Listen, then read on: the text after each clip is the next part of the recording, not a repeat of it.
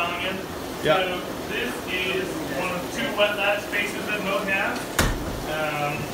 And it houses these things right here. You guys remember what these tanks are called? Raceways, that's right.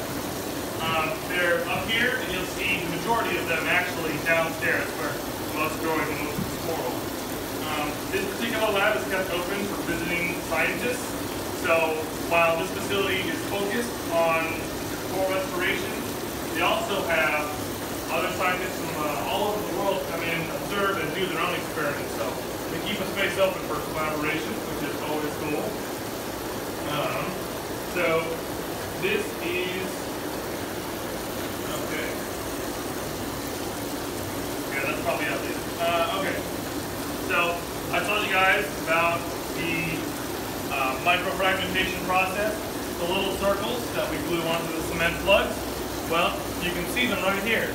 And this is one of the Mode employees cleaning off the algae that grows on anything that you're, anything when you're dealing with ocean water. It's going to be everywhere. We do it 2 lessons a day, so fun. But yeah, you can see they have them on these little racks. They have numbers on them. And they're organized by genotype and species. I imagine those numbers are probably genotype, and I bet that the species, oh no, maybe, I'm not going to get over my head, but they're organized very well.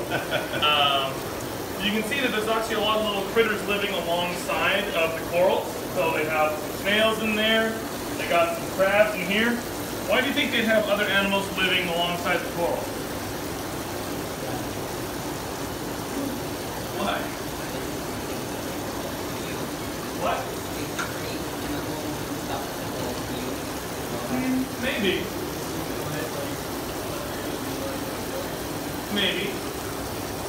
Snails specifically, what do you think snails could do to help the corals? What? Have to do that? That is exactly right. They're going to eat some of that algae that would naturally compete with the coral. So, very nice. Have one more.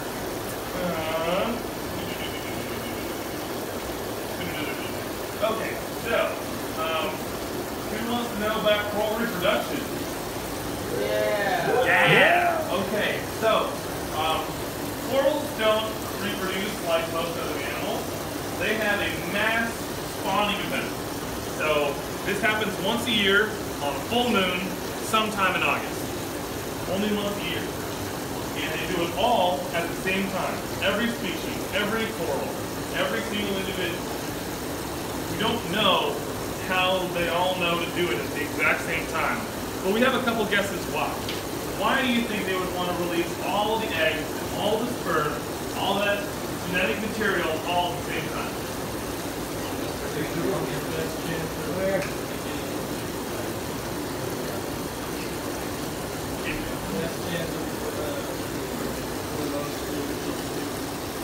Yeah, so here's a fun fact for you. So they release the bundles of sperm and eggs into the water, they float through the water, and they only fertilize 1 out of 1 million. Okay? So 1 out of 1 million, an egg and a sperm meet and actually drop to the bottom and become a successful coral colony. So if they were to release them sporadically throughout the year, they would have to rely on other individuals. Question? It's not like we were going to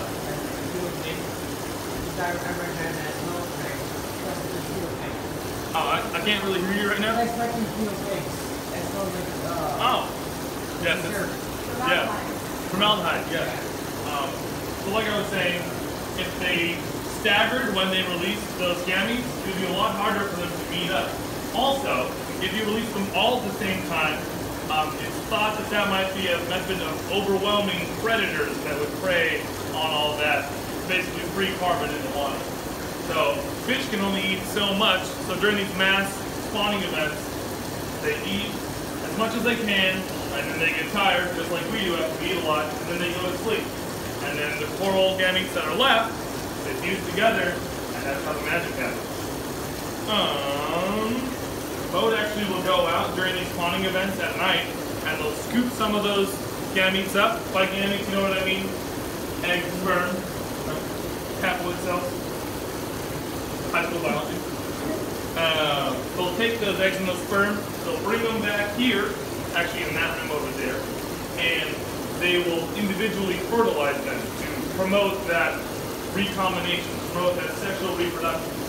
So why do you think they would want to promote sexual reproduction as opposed to asexual reproduction?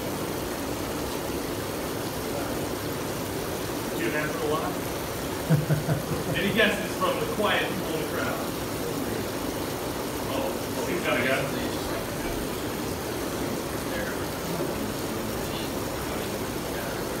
Yeah, exactly. That's evolution, right? Evolution happens through sexual reproduction. That's how not artificial, but natural selection. That's how natural selection happens. So when sexual reproduction happens, genes get scrambled up, and there's always a chance that a new combination will be better than the combination of their parents. That's why I'm taller than my dad. That's Lamarckian. Yeah, he's a very, very smart man. I hope to be like him someday. Anyway, so corals, as you know by this time of the week, are not doing so well out there.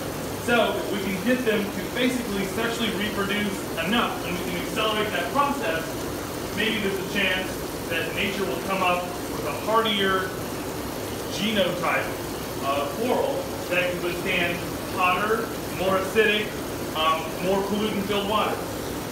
It's a gamble, but it's a gamble worth taking. One last thing.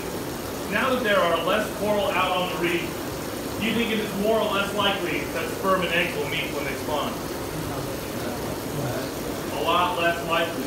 So the fact that they're scooping them up and they're putting them in these tanks, you know, it seems like a futile gesture, but at this point, it's crucial because they've reached a level that is what's known as sexually extinct. So you've heard of this when it's described when they're describing like rhinos or cheetahs, right? There's not enough of them in the gene pool to create viable offspring. And a lot of them are inbred and it's hurting their population. Well, that's being applied to a lot of coral species now. So if we can sort of artificially rev that reproductive engine, maybe we can have a chance at helping to stabilize their population. Alright, let's see. Some facts. Okay, so the process of rearing those gametes, see, you have to do water changes every 2 to 3 hours because they're very small and fragile. Does that make sense? For the pillar coral, which is a particularly fragile species of coral, it forms these huge fuzzy towers that are really, really characteristic. I love them. We used to have one at Lou, and this year it died. Very sad. That was depressing. Yeah. That's going to be a theme this week.